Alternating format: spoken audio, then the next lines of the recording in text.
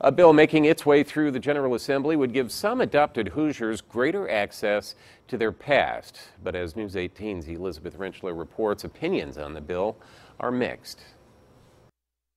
I was 22 months when I was adopted. In 1984, Liz Lukens was adopted from her hometown of Kokomo, Indiana, and brought to live with her adoptive family near Mulberry. I had a great family. They all loved me. My grandparents doted on me all the time. But as she grew older, Lukens' urge to know about her biological family's history grew stronger, especially from a medical standpoint. They'd ask, does your family have a history of this? Well, I don't know, I'm adopted. And so it's really hard.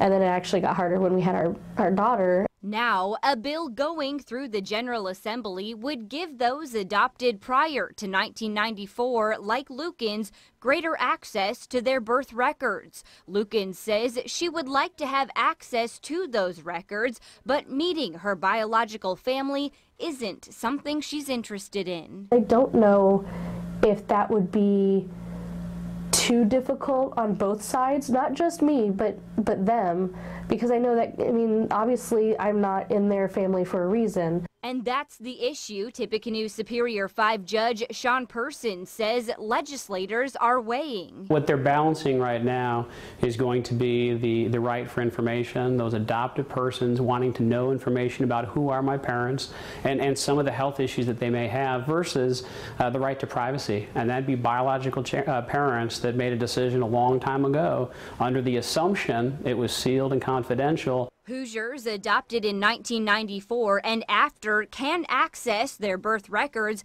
as long as their biological mother didn't sign a non-release form. And that's something Lukens believes everyone should have the right to. These people will know where they came from, know what their medical history is, know what their family history is. And I'm one of those people, and I would love to know that. The bill passed the Senate 46-3 and now heads to the House. If passed, the law would take effect in July of 2016. In Lafayette, Elizabeth Rentschler, News 18.